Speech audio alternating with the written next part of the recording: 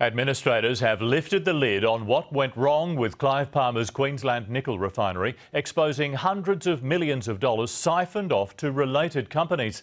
The money went on golf courses, his Qld resort, planes and vintage cars, while taxpayers foot the bill for sacked workers.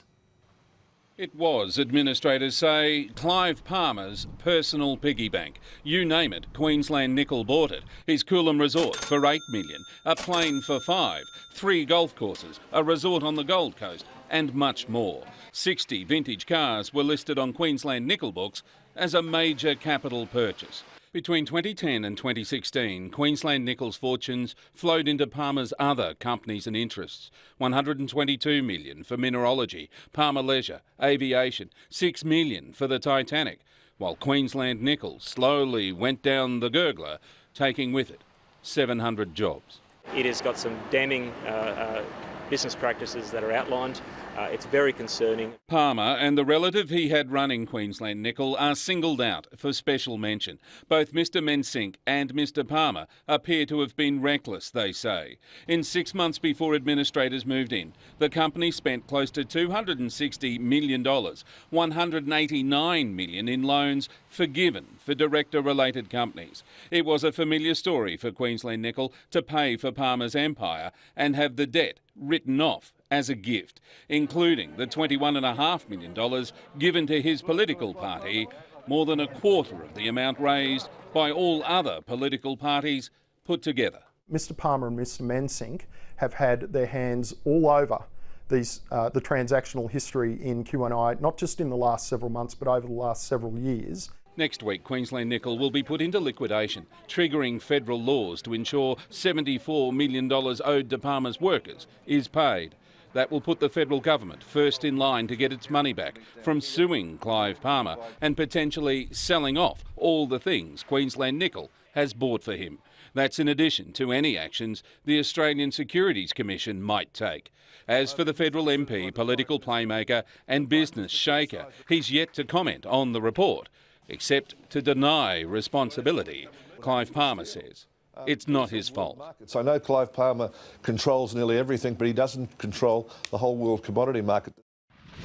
Shane, what else have administrators had to say about the nickel plant?